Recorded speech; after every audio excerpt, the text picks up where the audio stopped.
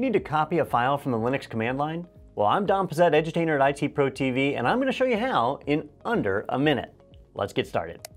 In the Linux command line, we have a utility called cp, the copy utility, and we can use that to copy a file from one location to another. So for example, here in my downloads folder, I have river.jpg, a picture. I want that in my pictures folder. So I'm going to use cp, and then I need to specify the file that I'm copying, in my case, river.jpg. Then I need to specify the destination. I want that to go into my home folder, so I'll do a // and then the pictures subfolder. So I'll just say pictures // and when I run that, it's going to copy the file. Now I don't get any feedback here on the screen. If I switch over to that other folder though, so I'm going to jump over to pictures, I can see that river.jpg is now there.